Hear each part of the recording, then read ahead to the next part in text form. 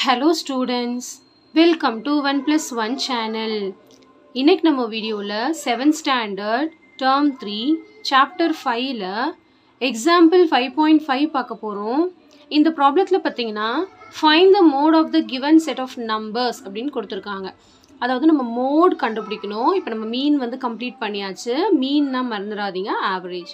இப்போ மோட் அப்படின்னா என்ன அர்த்தம்னா மோஸ்ட் ஆஃபன், அதாவது எந்த ஒரு நம்பர் எந்த ஒரு அப்சர்வேஷன் வந்து ரிப்பீட்டடாக நிறைய டைம் அக்கர் ஆகுதோ, most often many times repeat ஆகுதோ அதுதான் அந்த அப்சர்வேஷனோட மோட். ஓகேங்களா? இப்போ நம்ம இந்த சம்மை வந்து நார்மலாக அப்படியே கூட பார்த்து போடலாம், எந்த நம்பர் நிறைய டைம்ஸ் ரிப்பீட் ஆயிருக்கு அப்படின்னு. ஸோ அந்த மாதிரி பண்ணும்போது நம்மளுக்கு மிஸ்டேக் வர சான்சஸ் இருக்குது. அதனால் மோடு என்ன பண்ணுறாங்கன்னா அசெண்டிங் இல்லைன்னா டிசெண்டிங் ஆர்டரில் அரேஞ்ச் பண்ணிவிட்டு அதுக்கப்புறம் எது மேக்ஸிமம் நம்பர் ஆஃப் டைம்ஸ் வந்து ரிப்பீட் ஆயிருக்குன்னு கண்டுபிடிக்கிறது ஈஸியாக இருக்கும். சரிங்களா? ஸோ ஃபஸ்ட்டு நம்ம அசெண்டிங் ஆர்டர் அரேஞ்ச் பண்ண போகிறோம். ஸோ இதில் பார்த்தீங்கன்னா ஃபஸ்ட்டு 3 தான் ஸ்மால் நம்பர். அதனால் 3 எப்பயுமே நம்ம எழுதின நம்பரை டிக் பண்ணிக்கோங்க, அப்போ தான் அது முடிஞ்சிருச்சுன்னு தெரியும். 3 பார்த்தீங்கன்னா 1, 2 இடத்துல 3 இருக்குது, அப்போ 2 3 எழுதிக்கணும். நெக்ஸ்ட் நம்பர் பார்த்தீங்கன்னா 4 பார்த்தீங்கன்னா 1 2 இந்த மாதிரி டிக் பண்ணிக்கோங்க எழுதி முடிச்ச நம்பரை, அப்போ தான் மிஸ்டேக் வராமல் இருக்கும். ஸோ 2 4. அடுத்த பிளேஸ் பார்த்தீங்கன்னா 5 வந்து 1 2 3 4 5 டைம்ஸ் ரிப்பீட் ஆயிருக்கு, அப்போ 5 டைம்ஸ் 5 எழுதிக்கணும். சரிங்களா?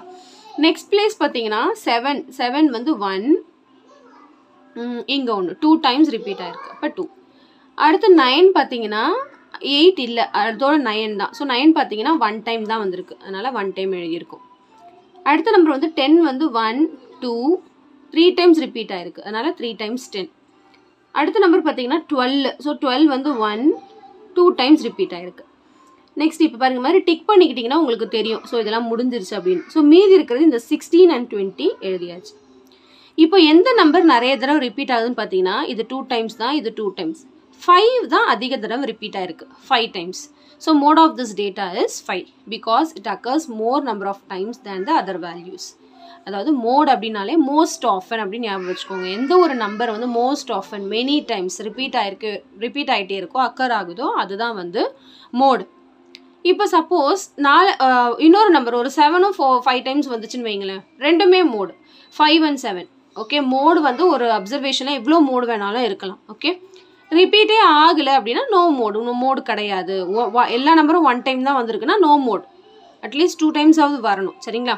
ஸோ மோட்னா நல்லா ஞாபகம் வச்சுக்கோங்க, எந்த நம்பர் வந்து மோஸ்ட் ஆஃபன் நிறைய தடவை ரிப்பீட் ஆகுதோ அதுதான் அந்த டேட்டாவோட மோட். ஓகே, ஸோ கண்டிப்பாக இந்த சம் நல்லா உங்களுக்கு கிளியராக அண்டர்ஸ்டாண்ட் ஆயிருக்கும்னு நினைக்கிறேன். எக்ஸாம்பிள் 5.6 பார்க்க போகிறோம். இந்த ப்ராப்ளத்தில் பார்த்தீங்கன்னா the marks obtained by 11 students of a class in a test are கொடுத்துருக்காங்க. ஒரு 11 ஸ்டூடெண்ட்ஸ் உள்ள கிளாஸில் வந்து டெஸ்ட் மார்க் வந்து ரிப்பீட் கொடுத்துருக்காங்க. Find the mode of the marks, mode கண்டுபிடிக்கணும். அதே தான். ஸோ எந்த மார்க் வந்து நிறைய டைம் ரிப்பீட் ஆயிருக்கு நம்ம கண்டுபிடிக்க போகிறோம். ஸோ ஃபஸ்ட்டு மோட் கண்டுபிடிக்க டேட்டாவை வந்து அசெண்டிங் ஆர் டிசெண்டிங் ஆர்டரில் நம்ம அரேஞ்ச் பண்ணிக்கணும். சரிங்களா? ஸோ இவங்க வந்து அசெண்டிங் ஆர்டரில் அரேஞ்ச் பண்ணியிருக்காங்க. Ascending ஆர்டர்னா small to big.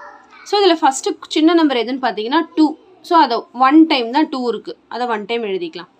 இந்த மாதிரி எழுதுனதை டிக் பண்ணிக்கோங்க, அப்போ தான் ஈஸியாக இருக்கும். ஸோ 2 முடிஞ்சிருச்சு. அடுத்த குட்டி நம்பர் பார்த்தீங்கன்னா 15ம் 1 தடவை தான் வந்திருக்கு. நெக்ஸ்ட் நம்பர் பார்த்தீங்கன்னா 21 இல்லை 19 இருக்குது பாருங்கள், 19 1 டைம் எழுதியிருக்காங்களா? நெக்ஸ்ட் பார்த்தீங்கன்னா 21 1 டைம். அடுத்து 23 1 2 3 4 டைம்ஸ் வந்திருக்கு 23. அடுத்து வந்து 26 1 டைம் வந்திருக்கு, 34 1 டைம், 38 1 டைம். எல்லாமே நம்ம டிக் பண்ணிட்டோமான்னு கிராஸ் செக் பண்ணிக்கணும். ஏன்னா திடீர்னு நம்ம ஒரு நம்பர் ஏதாவது மிஸ் பண்ணிடுவோம் இல்லையா, அதனால.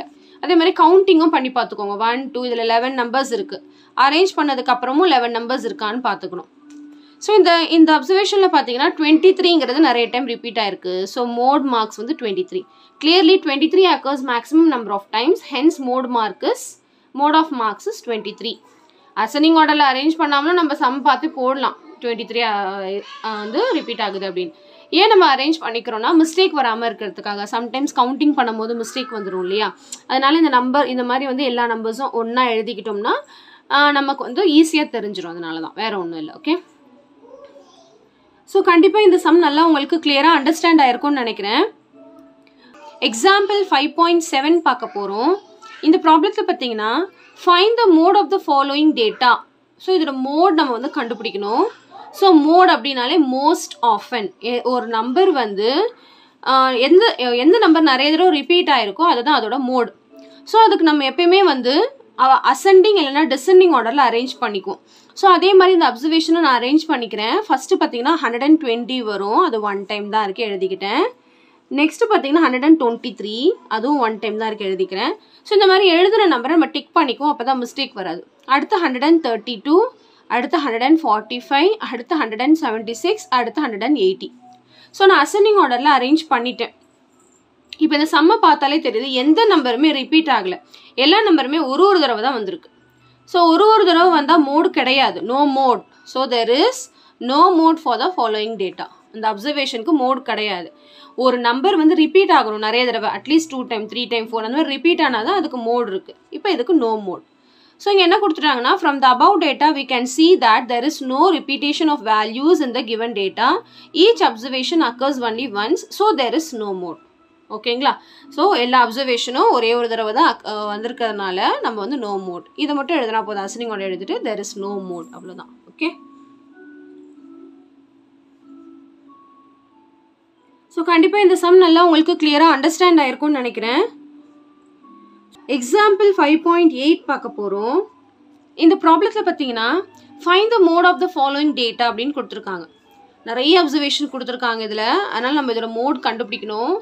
நிறைய நம்பர்ஸ் இருக்குது பாருங்கள். எப்பவுமே ஒரு 20 நியர் நம்பர் இருந்தாலே நம்ம வந்து டாலி மார்க்ஸ் போட்டு மோட் போடலாம், அப்போ தான் நம்மளுக்கு மிஸ்டேக் வராமல் இருக்கும். ஏன்னா இதில் கவுண்ட் பண்ணும்போது மிஸ்டேக் வந்துடும். 12 எத்தனை இருக்குது, 13 எத்தனை இருக்குது, 14. மோட்னாலே மோஸ்ட் ஆஃபன், எந்த நம்பர் நிறைய தடவை ரிப்பீட் ஆகுதோ அதுதான் அதோட மோடு. ஸோ அதனால் என்ன பண்ணுறாங்கன்னா டாலி மார்க் போட்டு போடுறாங்க.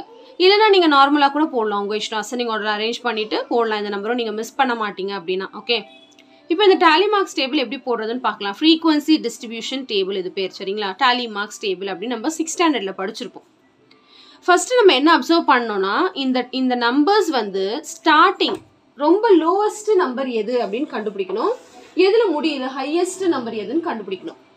ஸோ அப்படி பார்த்தீங்கன்னா இங்கே ரொம்ப லோவஸ்ட் நம்பராக இருக்கிறது 12, ஹையஸ்ட் நம்பராக இருக்கிறது பார்த்தீங்கன்னா 19ல் முடியுது. ஸோ அதான் என்ன கொடுத்துருக்காங்கன்னா, the whole data ranges from 12 to 19. 12 to 19, அதாவது 12ல் ஸ்டார்ட் ஆகி 19ல் முடியுது, சரிங்களா? ஸோ அதுதான் இங்கே இம்பார்ட்டன்ட். ஸோ இப்போ அதனால 12லேருந்து 19 வரைக்கும் உள்ள நம்பர்ஸ் நம்ம எழுதிக்கலாம். 12, 13, 14, 15, 16, 17, 18, 19. 19ஓட முடிஞ்சிருச்சு. ஸோ ஃபஸ்ட்டு இதை கண்டுபிடிக்கணும், அப்சர்வேஷன். அடுத்து இந்த டாலி மார்க்கும் ஃப்ரீக்வன்சியும் எப்படி போடணும் நான் சொல்லித்தரேன். இப்போ ஃபஸ்ட்டு இதை கண்டுபிடிச்சிட்டிங்களா? இது வரைக்கும் புரிஞ்சுதா உங்களுக்கு இது எழுதுறது? இப்போ இதை எப்படி ஃபில் பண்ணணும்னு பாருங்கள். 12 எத்தனை இருக்குன்னு உட்காந்து என்ன வேண்டாம், மிஸ்டேக் வந்துடும். ஓகே, அதே மாதிரி 13 எத்தனை இருக்குன்னு உட்காந்து என்ன வேணாம், நம்ம டாலி மார்க்ஸ் போட போகிறோம். ஓகே, இப்போ நல்லா கவனிங்க எப்படி போடணும்னு பாருங்கள். அதாவது ஒரு நம்பரும் கை வச்சுக்கோங்க. ஃபஸ்ட்டு நம்பர் 14, சரிங்களா? மிஸ்டேக் பண்ணிடக்கூடாது, ஒரு நம்பரையும் மிஸ் பண்ணிடக்கூடாது. 14 ஃபஸ்ட்டு நம்பர். அப்போ இந்த 14னா 14க்கு நேராக ஒரு இதை பார்க்காதீங்க, நான் இப்போ சொல்லித்தரேன். 14க்கு நேராக ஒரு நம்பர், ஒரு டாலி மார்க். அடுத்த நம்பர் 15. ஸோ 15ட்ட 1 நான் இங்கே புதுசாக போடுறேன், சரிங்களா? இங்கேருந்து புதுசாக போடுறேன். ஓகே, 15. அடுத்து வந்து 12, நம்பரை மட்டும் மிஸ் பண்ணிடக்கூடாது, அந்த 1 போட்டுக்கிட்டே வாங்க. அடுத்து மறுபடியும் 14, ஸோ ஒரு நம்பர். அடுத்து 16, 16ட்ட 1. அடுத்து வந்து 15, 15ட்ட 1. அடுத்து வந்து 17, 17ட்ட 1. புரியுதுங்களா? அடுத்து 13, 13ட்ட 1. அடுத்து 2 16 வந்திருக்கு, 2 16. ஸோ அப்போ 16ட்ட 2 போட்டுக்கணும். புரியுதுங்களா? அடுத்து 15, 15. அடுத்து 12, 12ட்ட 1. அடுத்து 16, 16ட்ட 1. அடுத்து மறுபடியும் 15, 15ட்ட 1 போட்டாச்சு. அடுத்து 13, 13ட்ட 1 போட்டாச்சு. அடுத்து 14, 14ட்ட 1 போட்டாச்சு. அடுத்து 15. இப்போ இந்த 15 போடணும் இல்லையா? இங்கே பாருங்க, இப்போ 15 வந்து இங்கே பக்கத்தில் போடக்கூடாது. 4 முடிஞ்சிருச்சு. 5th லைன் எப்பவுமே இப்படி அடிச்சிடணும். அதாவது ஏன் அப்படி அடிக்கிறோன்னா, to make countable easy, counting easy பண்ணுறதுக்காக அப்படி பண்ணுறோம். ஸோ இது பார்த்தா தெரியுது இல்லையா, இது ஒரு 5 செட், 1 செட் 5 அப்படின்ட்டு. அதனால அதுக்கு 4 வந்தோன்னு அடிச்சிடக்கூடாது, 5ஆவதா வரும்போது தான் அடிக்கணும். புரியுதுங்களா? அடுத்து 13, 13ட்ட 1 போட்டுக்கிட்டேன். அடுத்து மறுபடியும் 15. இப்போ நியூவாக ஸ்டார்ட் பண்ணணும், இங்கே ஸ்டார்ட் பண்ணுறேன். அடுத்து 17. அடுத்து மறுபடியும் 15. அடுத்து 14. கரெக்டாக போடணும், ஒரு நம்பரும் மிஸ் பண்ணிடக்கூடாது. அடுத்து 18, அடுத்து 19, 12, 14. இப்போ பாருங்க 14 ஆல்ரெடி 4 வந்துருச்சு. இப்போ ஒரு தடவை 14 வந்திருக்கு, அதனால அடிச்சிட்டேன். அடுத்து 15, அடுத்து 16. இங்க பாருங்க 4 இருக்கா, அப்போ 5. அடுத்து 15, அடுத்து மறுபடியும் 16 புதுசா ஸ்டார்ட் பண்றேன். அடுத்து 13, அடுத்து வந்து 12. அவ்வளவுதான். இப்போ இந்த டாலி மார்க் எப்படி போடணும்னு புரிஞ்சிருச்சா? இப்போ இதை கவுண்ட் பண்ணி ஃப்ரீக்வன்சி எழுதணும்.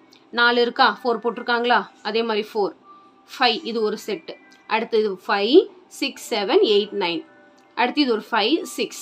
அடுத்து 1, 2. அடுத்து 1. அடுத்து 1. இப்போ இதோட டோட்டல் பார்த்தீங்கன்னா 32 வருது. ஓகேங்களா? இப்போ இந்த இது நம்ம போட்டது கரெக்டா அப்படின்னு எப்படி செக் பண்ணணும்னா 32 வந்திருக்கு இல்லையா, இந்த நம்பர்ஸை கவுண்ட் பண்ணாலும் 32 வரணும். 1, 2, 3, 4, 5, 6, 7, 8, 9, 10, 11, 12, 13, 14, 15, 16, 17, 18, 19, 20, 21, 22, 23, 24, 25, 26, 27, 28, 29, 30, 31, 32 வந்துருச்சு. இந்த மாதிரி நம்ம எப்பயுமே கிராஸ் செக் பண்ணிக்கணும். சரிங்களா? இப்போ இதனால என்ன யூஸ் அப்படின்னு பார்த்தீங்கன்னா, இட் இஸ் அண்டர்ஸ்டுட் 12 4 டைம்ஸ் வந்திருக்கு, 13 4 டைம்ஸ் வந்திருக்கு, 14 5 டைம்ஸ். ஸோ அப்படி பார்த்தீங்கன்னா நிறைய டைம் ரிப்பீட் ஆயிருக்கிறது 9 டைம்ஸ். அப்போ it is nothing but 15 is the mode. 9 times repeat ஆயிருக்குன்னா 9 மோட் கிடையாது. எந்த நம்பர் அதிகமான டைம் ரிப்பீட் ஆயிருக்கோ அதுதான் mode. So the highest frequency is 9 which corresponds to the value 15. Hence the mode of this data is 15. So mode is equal to 15. இந்த டேபிள போட்டுட்டு mode is equal to 15 எழுதுனா போதும். Okay, ரொம்ப simple concept தான். Tally mark போடும்போது confuse பண்ணிடாதீங்க. ஒரு நம்பரையும் மிஸ் பண்ணாம கரெக்டா போடணும். ஓகே, ஸோ கண்டிப்பா இந்த சம் நல்லா உங்களுக்கு கிளியரா அண்டர்ஸ்டாண்ட் ஆயிருக்கும்னு நினைக்கிறேன். எக்ஸாம்பிள் 5.9 பார்க்க போறோம். இந்த ப்ராப்ளத்துல பார்த்தீங்கன்னா the following data shows that the number of hours spent by students for study. அதாவது number of hours, அதாவது 1 hour வந்து 4 students spend பண்ணியிருக்காங்க, 2 hours வந்து 2 students spend பண்ணியிருக்காங்க, 3 hours வந்து study hours வந்து 1 student அந்த மாதிரி கொடுத்துருக்காங்க. Find the mode. இப்போ இந்த சம்ல என்னன்னா அவங்களே டேபிள் ஆர்கனைஸ் பண்ணி கொடுத்துட்டாங்க. அதாவது 1 hour எத்தனை ஸ்டூடெண்ட்ஸ் படிக்கிறாங்க, 4 ஸ்டூடெண்ட், 2 hours 2 ஸ்டூடெண்ட்ஸ் படிக்கிறாங்க, 3 hours நம்பர் ஆஃப் ஸ்டூடெண்ட்ஸ் தான் நம்மளுக்கு முக்கியம். ஓகேங்களா? 1 ஸ்டூடெண்ட். அதாவது இந்த ஹார்ஸ் வந்து எத்தனை தடவை ரிப்பீட் ஆயிருக்குன்னு அவங்களே கொடுத்துட்டாங்க. இப்போ போன சம்ல நம்ம அது கண்டுபிடிச்சோம். இந்த 12ங்கிறது எத்தனை தடவை வந்திருக்கு, 13ங்கிறது எத்தனை தடவை வந்திருக்குன்னு போன எக்ஸாம்பிள நம்ம பார்த்தோம். இது அவங்களே கொடுத்துட்டாங்க. அப்போ இட் இஸ் ஈஸி இல்லையா? ரொம்ப ஈஸி. அதை விட அதாவது இங்க மேக்ஸிமம் எத்தனை தடவை அந்த 1ங்கிறது தான் 4 டைம்ஸ் வந்து ரிப்பீட் ஆயிருக்கிறதுனால மோடு வந்து 1 hour. அவ்வளவுதான். கொஸ்டின்ல வந்து என்ன கேட்டிருக்காங்க, find the mode. So since the 1 hour study time is spend by maximum number of students, the mode of the data is 1 hour. அவ்வளவுதான். புரியுதுங்களா? இல்லைன்னா 1 occurs 4 டைம்ஸ் அப்படின்னு கூட எழுதிட்டு so the mode is equal to 1 hour அப்படின்னு கூட எழுதலாம். Okay, simple concept தான் இந்த சம். அவங்களே டேபிள் ஆர்கனைஸ் பண்ணி கொடுத்துட்டாங்க. நம்ம ஒரு அசெண்டிங் ஆர்டர்லையோ இல்லை டாலி மார்க்ஸ்லையோ பண்ணவே தேவையில்லை. அவங்களே ஆர்கனைஸ்டாக கொடுத்துட்டதுனால நம்ம எத்தனை தடவை அது ரிப்பீட் ஆயிருக்கு, எது maximum number of times repeat ஆயிருக்குன்னு பார்த்துட்டு அப்படியே போட வேண்டியது. அவ்வளோதான். ஓகே, ஸோ கண்டிப்பாக இந்த சம் நல்லா உங்களுக்கு கிளியராக அண்டர்ஸ்டாண்ட் ஆயிருக்கும்னு நினைக்கிறேன். So thank you so much for வாட்சிங் ஸ்டூடெண்ட்ஸ். Bye-bye.